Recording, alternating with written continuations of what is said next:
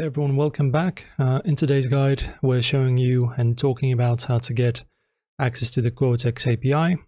So firstly, for some reason, the website for me is completely broken. So let me just stay on the GitHub and talk about it. So firstly, you need to understand the current status of the API. As of 2025, Quotex does not offer an official public API on their main site for general users. This means there's no direct developer portal or access key provided like you would find on Binance or Bybit. However, there are a few options depending on what you're trying to achieve. If you're looking for automation or integration for personal use or business, the first step is to contact Quotex directly through their support system. So log in into the account, tap on the support or chat icon, and ask specifically if they can provide API access for integration or bot development. Also, community SDKs. There are third-party libraries or reverse engineered APIs available on GitHub, so probably this is the one.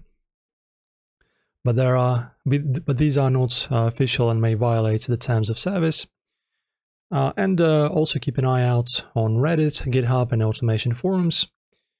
So also a reminder, very important, using unofficial APIs or browser automation to interact with Quotex can lead to account suspension. Keep that in mind.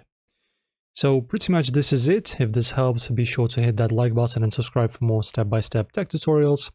Also drop a comment below if you want updates, and stay safe with your trading tools. See you the next one.